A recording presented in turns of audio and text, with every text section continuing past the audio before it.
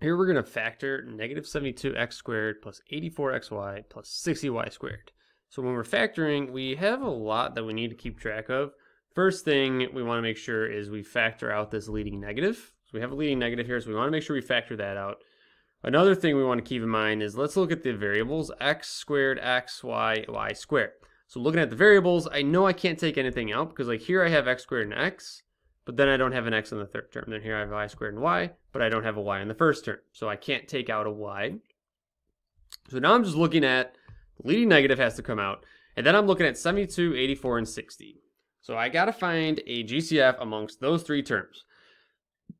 And if you're ever in a situation where you don't really want to spend a whole lot of time, like you just divide, like go to your calculator and just divide everything by 2, and then maybe you can start to see some sort of pattern.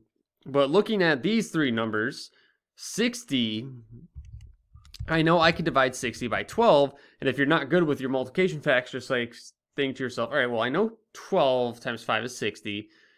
Can I do 12 into 72, 12 and 84? So if I do 84 divided by 12, that's 7, 72 divided by 12, that's 6. Like, okay, so I could take out a 12, and then that's going to be a negative 12. So there you go. So I could take out a negative 12 from all three of these terms. So when I'm factoring, when I take out that GCF, I want to divide each term by what I'm factoring out. So I'm doing negative 72 divided by negative 12, which is going to be a positive 6x squared. And then I have 12, or 84 divided by negative 12, which is going to be a negative 7, because we're doing positive divided by negative, so negative 7xy, plus, and then we have 60 divided by negative 12, which is going to be negative, or should be negative 5, so minus 5y squared, because we did positive divided by negative.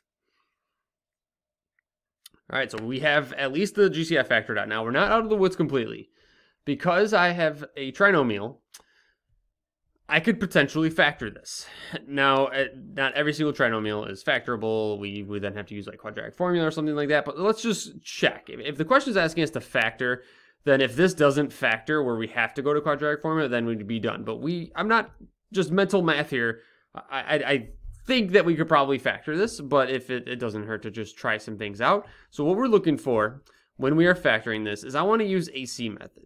So AC method is taking this A term times the C term, and then what you want is you want two numbers that multiply to that term and add up to the middle term of negative 7. And then there's a little bit of a process that goes from there. You could do some guess and check, where guess and check would look like this, where we'd have to have this would be x, and then the last terms would have to have y's because this is xy and this is y.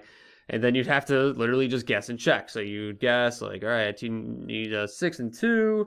We'll multiply into 5. Like you got to mess around with the numbers a little bit. But I'm not a big fan of that method, to be honest. I'm really not, because you could take a while.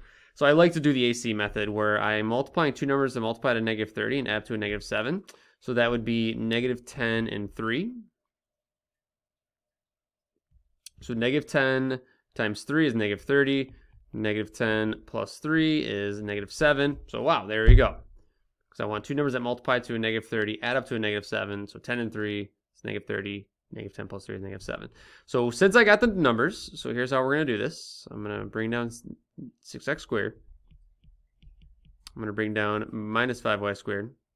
And then this is minus 10xy plus 3xy.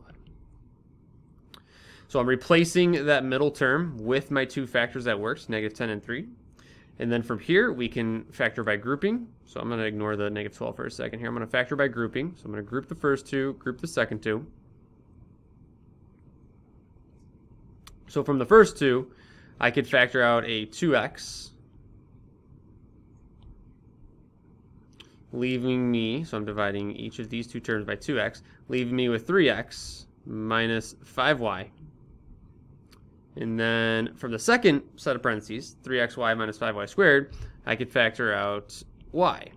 So 3x minus 5y. All I'm doing is just taking out that variable. So what you should notice then is, look at that. 3x minus 5y is in both parentheses.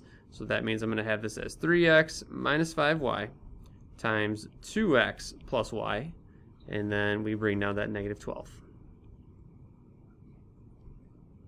So now it is factored. And you can see that it's probably, like, if I go back to the first step here when I'm factoring this trinomial, it's not the hardest thing in the world to factor by guess and check.